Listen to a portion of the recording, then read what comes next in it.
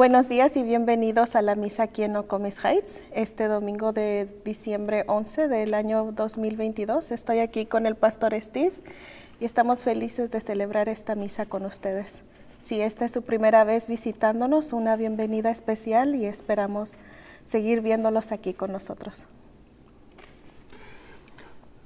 Welcome to worship here at Nokomis Heights on Sunday, December 11th. I'm Pastor Steve Delzer, and with me is intern Pastor Yesenia, and our preacher today is Mark Olson. And we continue with our theme of Light Dawns on a Weary World. And now we enter into worship with the hymn.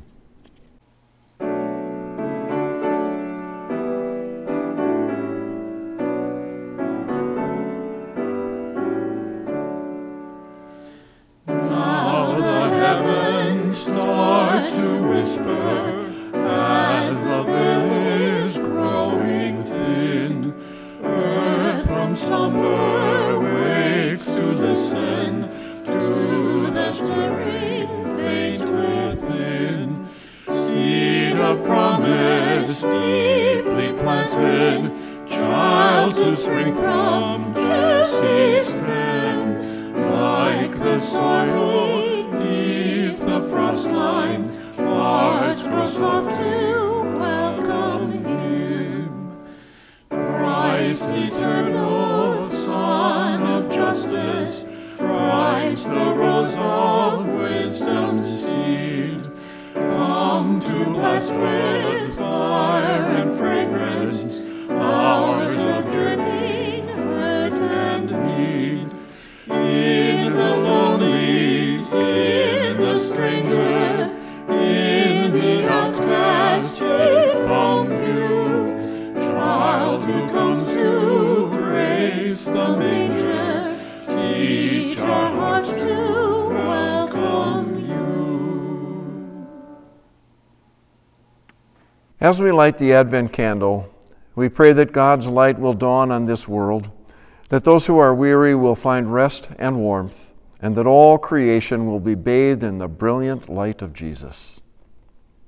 Al encender la vela de Adviento, oramos para que la luz de Dios amanezca en este mundo, para los que están cansados encuentren descanso y calor, y para que toda la creación sea bañada en la brillante luz de Jesús. If Zion was a city in Minnesota, this wild, weary land will awaken and be glad, shining like the lake waters, rippling like the rich, waving prairies, rising like the green, knowing woods. Peace is growing like the glory of a cedar, spreading hope as a cottonwood, with its never-ending seeds that cling to window screens, peeking into our kitchen, whispering, "Don't be scared, God is near, indeed." Then our words will rest and our ears will hear. The world will be turned over so the last will be first and most free, free as Gitche Gumi's dark blue depths. And all the roads nearby shall be holy ways, leading all of God's beloveds, everything ever, to sing with joy and light, and loneliness will be no more.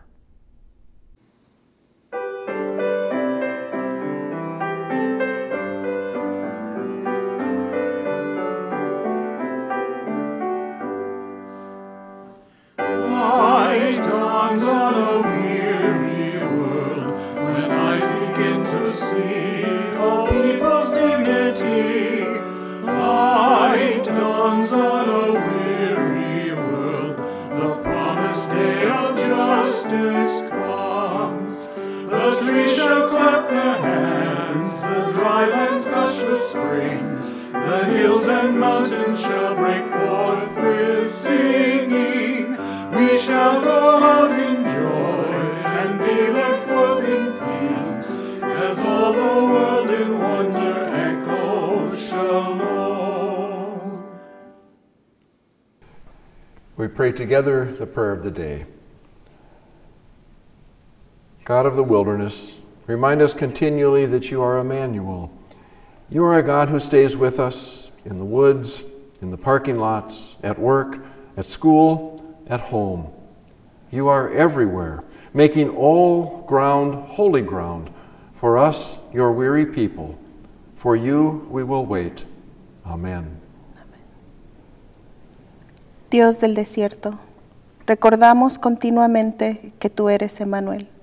Eres el Dios que permanece con nosotros en el bosque, en los estacionamientos, en el trabajo, en la escuela, en casa.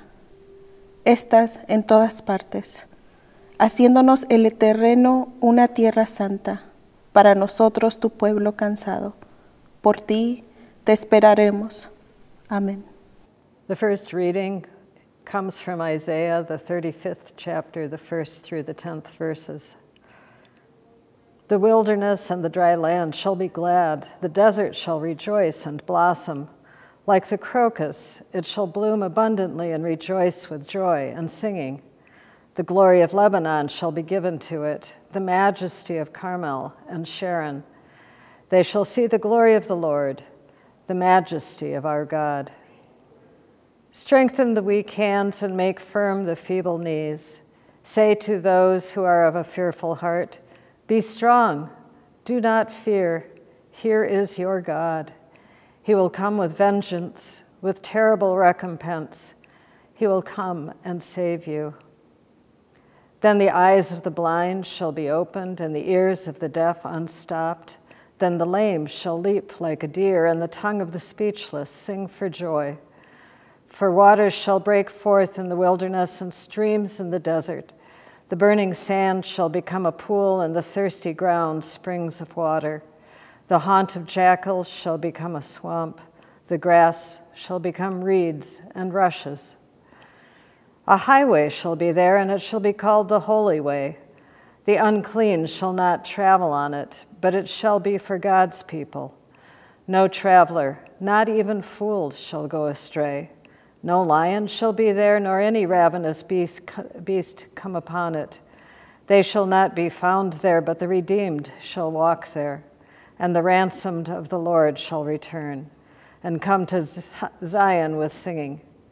Everlasting joy shall be upon their heads. They shall obtain joy and gladness, and sorrow and sighing shall flee away. The word of the Lord. Thanks be to God.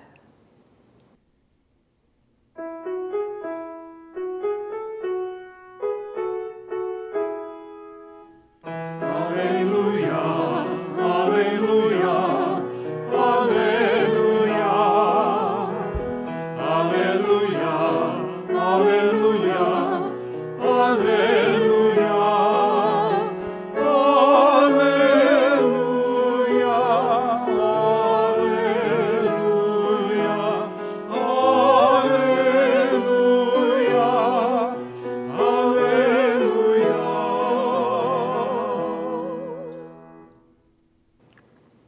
The gospel reading comes from Luke, the 1st chapter, the 46th through the 55th verses. My soul magnifies the Lord, and my spirit rejoices in God, my Savior, for he has looked with favor on the lowliness of his servant. Surely, from now on, all generations will call me blessed, for the Mighty One has done great things for me, and holy is his name. His mercy is for those who fear him from generation to generation. He has shown strength with his arm. He has scattered the proud in the thoughts of their hearts. He has brought down the powerful from their thrones and lifted up the lowly. He has filled the hungry with good things and sent the rich away empty. He has helped his servants, Israel, in remembrance of his mercy, according to the promise he made to our ancestors, to Abraham, and to his descendants forever. The word of the Lord. Thanks be to God. A Magnificat. Our bodies burst for waiting to magnify you, O God. So we cross our fingers, take a deep breath, and break out in 4-part refrains, rejoicing in you. Surely from now on, all generations will feel as blessed as we do, for you hear our noise, all of it, in its 4-part mess, and still you ask us to give you more. Holy is your name. You who make the blue of herons and the sweet sand of pears, you who speak in fire and dress in nothingness of silence, all the nations breathe in you. The creatures all look to you. Still, you tilt your ear to hear us. Holy is your name. I got a note from a friend of mine this week who's having a hard time. I won't use his real name today. I'll call him Derek. Derek sent me an email message to a small group of friends too. He was reaching out to share a kind of update. His life isn't going as he'd hoped. He and I and most of the other people in the email thread went to seminary together, or at least we overlapped. Derek was a pastor for a while out west and then left the job. It wasn't a great fit for a number of reasons, and it didn't end well. Since then, he and his family have moved around a couple of times, and he's found work in various non-ministry jobs. He's been waiting and working for some vocational stability and success, and it doesn't seem to be coming, even as good things are happening around him. He's tired and he's sad. His health has suffered. He's angry. He feels lost. I've been thinking about Derek all week, worrying about what he'll do, how he'll recover, especially as the weather gets harder and colder this winter and darker. Derek can't see his future very well. He can't even see the present very well. He's gifted in a great many ways, but I sense that he can't quite believe it right now. He's a good dad and a faithful partner. He's funny, he's smart, he's loved and appreciated by many, and people are telling him that, but I don't know if he can hear it, or what message he hears along with the words. I imagine you know someone like Derek. It's possible that you're like him yourself. I've felt that way in my own life at times. I expect I might again in the future. Sometimes we lose the plot of our lives. We wake up one day and we miss the sunrise or can't quite shake the shadows. Some days or some seasons, we wonder, what's the point? I'm grateful that Derek reached out. I'm glad to be able to support him from afar, and even more glad that he's getting some professional help up close, too.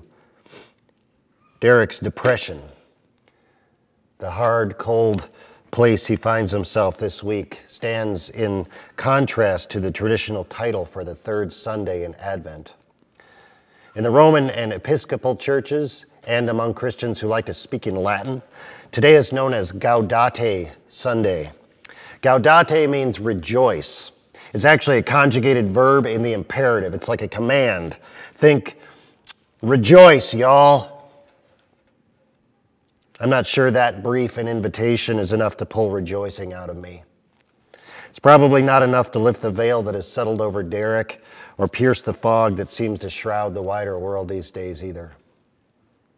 I've been told that telling someone who's suffering from depression or having a bad day or even just not feeling 100%, telling these people to just cheer up is pretty ineffective advice and even counterproductive. Derek needs more than gaudete this week. This hurting world requires more than a short command to turn the frown upside down. There's an Advent prayer that I remember from my younger days. The church I belonged to offered a long prayer in the communion liturgy, and it changed from season to season. These prayers had a section that included a kind of summary of history that was pointed at that season. The one for Advent went something like this: God of every nation and people, from the very beginning of creation you have made manifest your love. When our need for a Savior was great, you sent your Son Jesus to proclaim and embody your kingdom of joy and peace, justice and mercy. My favorite line in that, the line that captured my imagination, was that bit about our need. When our need for a Savior was great. For my friend Derek, I think that's this week. When has it been like that for you? If we need the help of a Savior, I suspect we're going to require more than the directive to cheer up. We're going to need more than gaudete this Sunday. The brilliant science fiction writer Ursula Le Guin, she's a feminist pioneer and essayist. She wrote plays and poems. She wrote an essay about the craft and philosophy of storytelling some years ago. And it changed the way I think about almost any kind of writing. It changed the way I read books or poetry or fiction and nonfiction, even the Bible. She starts her essay with a theory about ancient human beings. Bear with me. Many people, she writes, believe that the first and the most important tool early humans used was a pointed stick.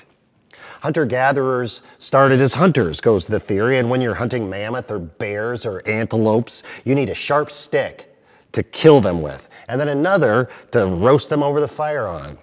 You need a point in order to survive. Well, Le Guin argues instead that the first tool was a basket. Based on the nutritional needs of human beings and the amount of energy it requires to chase down those mammoths and bears and antelopes, relying on hunting for the majority of the calories required to survival was a losing proposition. Our ancient ancestors didn't need to be mighty hunters. Instead, they needed to be patient and creative gatherers. And to do this well, to do it in a way that allowed them to feed not only themselves, but also the people they loved and cared for, they needed something in which to carry the good stuff home. They needed a basket. Ursula Le Guin is a writer of stories. Like Sarah Clark, who wrote our poems today, like Mary of Nazareth, she's a singer of songs. She takes her insight about ancient human tools and sustenance and community and comfort, and she applies it to her own craft of storytelling. Stories and songs and poems don't first need to have a point, she writes. We are not building spears for fighting or sticks for smacking or rulers to measure by. Our stories, if they're going to stand the test of time, they will survive or they'll perish not because of their ability to hit the bullseye, but because of their power to bear. Stories and poems and songs are like baskets. Their gift and their genius is located in their ability to include us, to feed us, to offer a place for us to be held and carried. Whether they're gospels or prayers or lines of poetry, stories are not first intended to pierce or break, but to gather up, to carry home, and then to pour out for sharing the good stuff, the stuff that fills the belly and the soul alike. And this, I believe, is what we need on this chilly, bright day in December. This bright morning at the end of a hard year that came after a hard year that came after a hard year. Listen again to what Mary is making. The Mighty One has done great things for me, and holy is God's name. God's mercy is for those who fear God. From generation to generation, God has shown strength with his arm. God has scattered the proud in the thoughts of their hearts. God has brought down the powerful from their thrones and lifted up the lowly. God has filled the hungry with good things and sent the rich away empty. God has helped God's servant Israel in remembrance of God's mercy according to the promise God made to our ancestors, to Abraham, to Sarah, to their descendants forever. In her song, Mary's weaving a new pattern into the tapestry of history. She's bending the strands into a new shape. She's building a basket, a container that will be big enough to bear the story of the Lord who is coming near, the story that's coming in this Gospel of Luke that's just beginning, the story that holds and carries the life and death and resurrection of Jesus. Jesus, the tiny tadpole that is even now changing the chemistry and construction of her body as she sings and dreams and dances with Elizabeth, her cousin. Mary is weaving with her words a basket that is big enough and strong enough to last for centuries, large enough and fine enough that nothing and nobody can slip through or fall out. Not even you, my friends, and not even me. It's the same with the poetry that graces our worship today, from the wonderful Sarah Clark, as well as from Isaiah, from the writers of our hymns and our prayers. Their words are more than words. They're inviting all of us into those vessels of song and story, into a future of possibility and promise that reflect the pattern of God's mercy and God's power. God has raised up the lowly and brought down the mighty. God has filled the hungry with good things and sent the full away with empty hands. God has done great things. God has helped us. God is helping us. God will help us. Of course, we can't always see this future as clearly as we'd like. Sometimes we're unable to hear the songs and the promises. Sometimes we get stuck. Sometimes our ability to imagine the reality of the world Mary describes, or the gifts Jesus offers, or the grace our pastors and preachers speak into our ears is clouded by confusion or sadness or noise or worry or regret. Sometimes we're like my friend who feels so lost in the heaviness of the present moment, so defeated, so frozen, so painfully pointless. When our need for a Savior was great, O Lord, you sent your pregnant prophets. You send your light-filled poets. You give us Mary, the magnificent Mother of God, and all these unexpected angels and singing sisters are weaving together the basket that can shelter and bear us when we have nothing left to offer. If you can't see or hear the great God of the universe's presence in your life today, don't panic. If you're not quite able today or this week or this year to reflect the radiance of the sweet baby Jesus, don't worry. It's still Advent. Stay close to Mary. She knows things. She sees where this is going, and she's generous with her strength. Some of our Egyptian Christian brothers and sisters call her the breaker of chains. Let Mary be your preacher. Let the liberating power of her song sustain you. You may discover yourself humming along or even adding your own voice. Go with it. Rest in the bearing basket of hope and the power that holds us all close.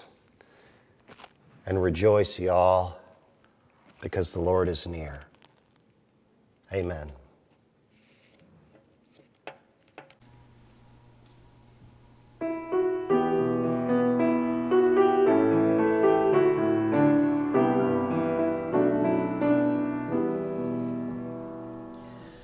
We are waiting for Jesus. Jesus brings peace.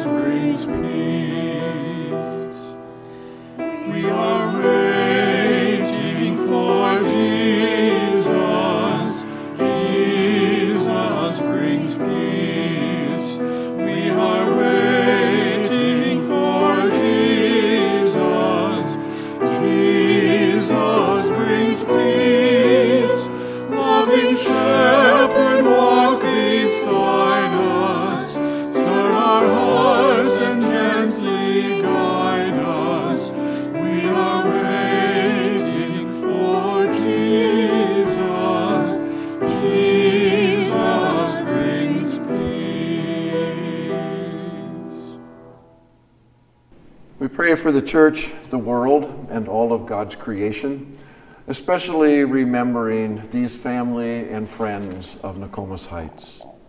Jerry Casterton, Rebecca Demkowski, Christopher Ferguson, Rich Groner, Jennifer Harris, Dennis Holstad, Dee Levine, Bonnie Lon, Susie Murray, Blanca's sister Nellie, and Katie Slingsby. Oramos por la Iglesia, el mundo y toda la creación de Dios, especialmente por los que hemos nombrado el día de hoy y los que llevamos dentro de nuestro corazón y nuestras mentes. We offer our prayers in song. Ofrecemos estas oraciones en cantos.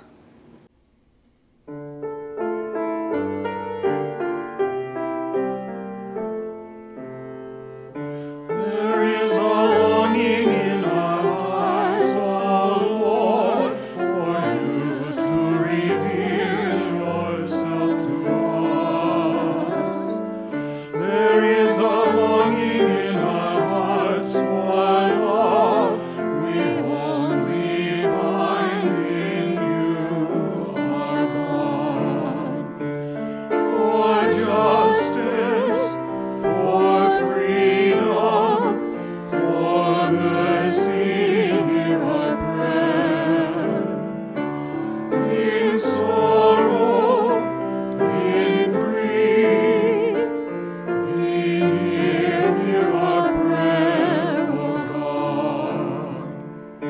There is a longing in our hearts, O Lord, for you to reveal yourself to us.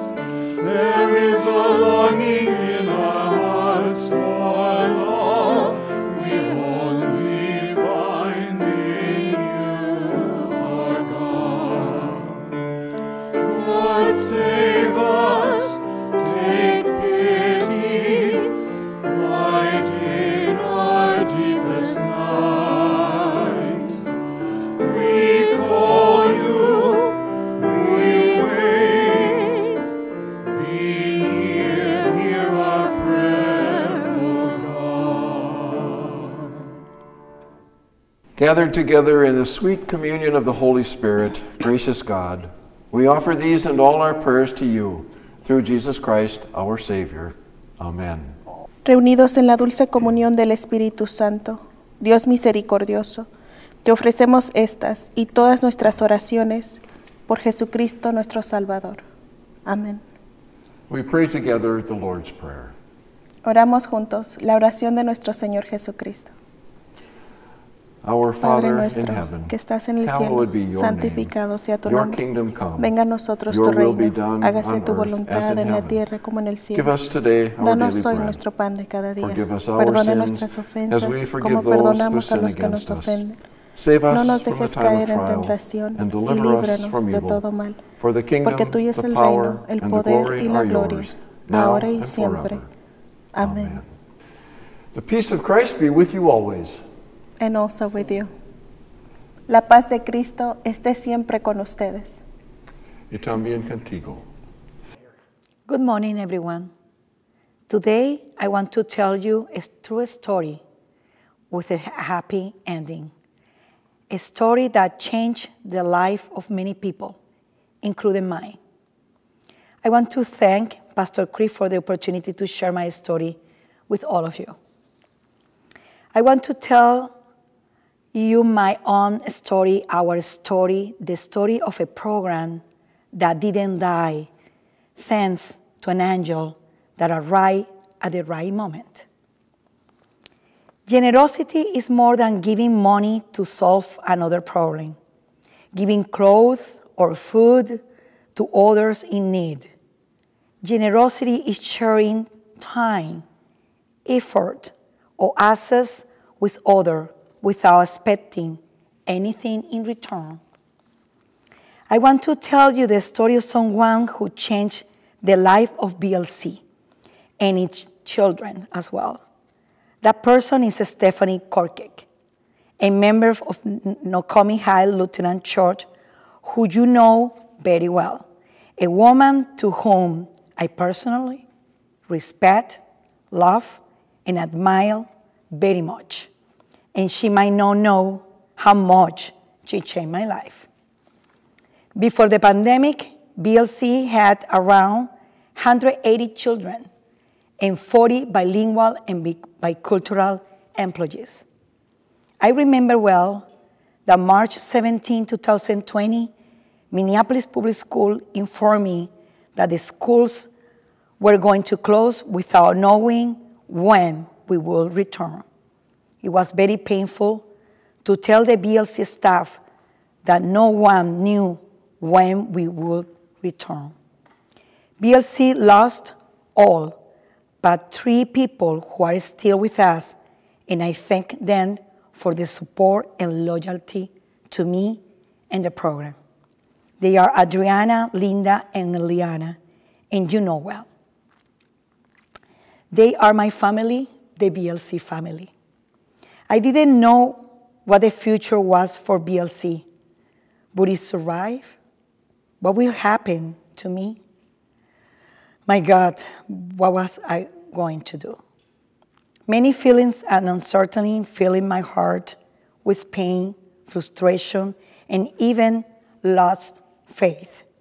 It reminded me a lot when I came here to Minnesota in 2003 to study at Hamline University.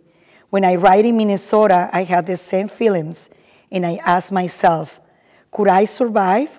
How well my family will be? Will I learn another language, another culture, another life? There were many changes coming to my life. During the pandemic, BLC needed a home to start over. So I started looking for places everywhere, Catholic, Lutheran churches, and community centers where the answer was the same. There is no space for your program. In a different Lutheran church close to Nokomis Heights, they say yes, but they require to pay amount of money that we didn't have. One night in October 2020, Alicia Juarez, a member of the board, told me that a Window mom has posted on the network that Nokomis High has a space that we could use for distant learning. I contacted Stephanie, and BLC was able to reopen on January 16, 2021. I couldn't believe it. It was a miracle, the type of miracle that we only see in the movies. Thanks to Nokomis High, we have a permanent home, a place where BLC and its children and Nokomis High Lutheran Church are one. Things definitely happen because there is a God that made them to happen. Change are good and challenge must be taken as they come. God has created us so intelligent that we can survive any sorrow, pain, change, and become strong. As my mother used to say, at the end of the tunnel, there is always a light. Believe me, my dear friends, I had lost faith, as many people do when they don't see a way to find the light at the end of the tunnel. Today, I have the honor of being part of Nokomis Heights as children minister and at the same time running the BLC program. Stephanie and Nokomis High Lutheran Church members told us, mi casa es su casa, and I'm proud to be a part of the family, the Nokomis High Lutheran Church family. Buenos días a todos. Hoy quiero contarles una historia real que tiene un final feliz. Una historia que cambió la vida de muchas personas, incluida la mía. Quiero agradecer a Pastor Chris por la oportunidad de compartir mi historia con todos ustedes. Quiero contarles mi propia historia, nuestra historia, la historia de un programa que no murió, gracias a un ángel que llegó en el momento preciso. Cuando hablamos de generosidad, hablamos de personas que dan dinero para resolver el problema de otros en un momento determinado, o que dan ropa o comida a otros que lo necesitan. Generosidad es más que eso, es compartir tiempo, esfuerzos o bienes con los demás. sin esperar nada a cambio. Ese ángel busca a los que más necesitan para extenderle una mano. Yo los he llamado un cazador de personas necesitadas. Retrocedo un poco para contarles la historia de alguien que cambió la vida de BLC y sus niños. Esa persona es Stephanie Korkic, un miembro de la iglesia Nokomis, a quienes ustedes conocen muy bien, una mujer a quien en lo personal respeto, amo y admiro mucho, y tal vez ella no sepa cuándo o cuánto cambió mi vida. Antes de la pandemia, BLC tenía más de 180 niños de la escuela de Windom, de cuando era una escuela de doble inmersión y teníamos más de 40 empleados bilingües y biculturales. Todavía recuerdo muy bien el 17 de marzo del 2020, fue el día en que Minneapolis Public School me informó que las escuelas iban a cerrar sin saber cuándo regresaríamos. Fue muy doloroso avisarles a todo el personal que no sabíamos cuándo volveríamos y que podían empezar en otro lugar. Fueron días muy difíciles para mí y para la organización. Perdí a todos los empleados, menos a 3 personas que aún continúan con nosotros, y quería aprovechar la oportunidad de agradecerles su apoyo y la lealtad, como es Adriana, Linda y Eliana. Y ustedes las conocen. Ellas son mi familia, ellas son la familia de Nokomis. No sabía cuál sería el futuro de BLC. ¿Sobreviviría? ¿Qué me iba a pasar? Dios mío, no podía hacer, no sé qué iba a hacer. Tristes sentimientos e incertidumbres llenaron mi corazón de dolor, frustración y hasta perdí la fe. Me recordó mucho cuando vine aquí a Minnesota en el 2003. Y tuve muchos sentimientos y me preguntaba muchas veces, ¿realmente vale la pena venir a un lugar desconocido? ¿Mi familia se sentirá bien? ¿Aprenderán el idioma, la cultura? Eran muchos cambios para mi vida. Durante la pandemia, BLC necesitaba un lugar para empezar de nuevo, así que empecé a buscar lugares por todas partes. Iglesias católicas, luteranas, centros comunitarios, donde la respuesta era la misma. No hay espacio para su programa. En otras iglesias luteranas, cerca de esta, por cierto, me dijeron que sí había, pero teníamos que pagar grandes cantidades de dinero que no teníamos. Una noche en octubre de 2020, Alicia Juárez, miembro de la junta directiva de BLC, me contactó y me dijo que es una mamá de Windom, había publicado en las redes que en la iglesia donde ella estaba había un espacio que podíamos usar para el aprendizaje a distancia. De hecho, ella escribió que su iglesia tenía ese lugar. Me comuniqué con ella inmediatamente y pudimos reabrir el 16 de enero del 2021. No podía creerlo. Fue como un milagro, el tipo de milagro que solo vemos en las películas. Gracias a Nokomis tenemos un hogar permanente, un lugar donde BLC y Nokomis son uno. Las cosas definitivamente suceden porque hay un Dios que hace que sucedan. Los cambios son buenos y los desafíos deben tomarse como vienen. Dios nos ha creado tan inteligentes que podemos sobrevivir a cualquier tristeza, dolor, cambios y volvernos fuertes. Como decía mi mamá, al final del túnel siempre hay una luz. Créanme, mis queridos amigos, había perdido la fe, como le sucede a muchas personas que no pueden ver la luz al final del túnel. Hoy tengo el honor de ser parte de Nokomis como ministra de niños y al mismo tiempo dirigir el programa de BLC. Stephanie y los miembros de Nokomis Lutheran Church nos dijeron, mi casa es su casa. Y estoy orgullosa de ser parte de esta familia, la familia de Nokomis Lutheran Church.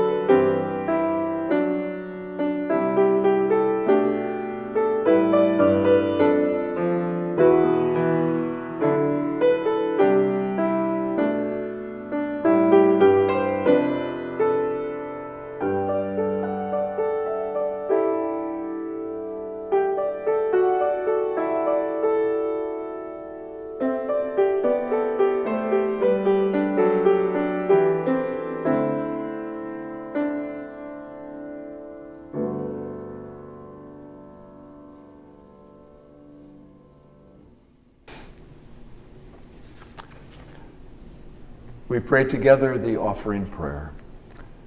Gracious God, use the gifts we bring to share your light in this weary world and bring hope to lives that are broken. Amen. Oramos juntos la oración de la ofrenda.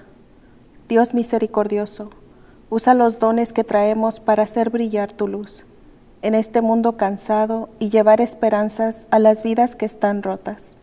Amén. Just one announcement, a reminder that our Christmas Eve worship services are at 3 o'clock and 4:30. El día de hoy solamente tenemos un anuncio. Las misas que vamos a tener para Nochebuena serán a las 3 de la tarde y a las 4:30.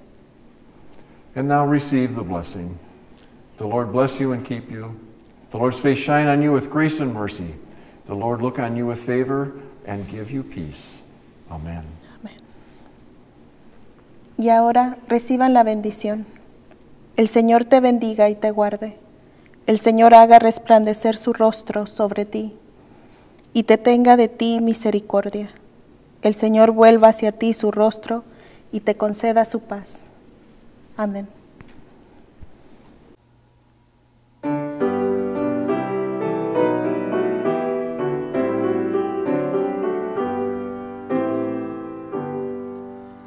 Awake, awake, and greet the new morn, for angels herald its dawning. Sing out your joy, for soon he is born. Behold, the child of our longing. Come as a baby, weak and poor, to bring all hearts together. He opens wide the heavenly door, and lives now inside us forever. To us, to all in sorrow and fear, Emmanuel comes a-singing. His humble song is quiet and near, yet fills the earth with its ringing. Music to heal a broken soul, and hymns of loving kindness. The thunder of his anthems roll, to shatter all hatred and blindness. And now go in peace to love and serve the Lord. Thanks be to God. Y ahora vayan en paz, a amar y a servir al Señor. Demos gracias a Dios.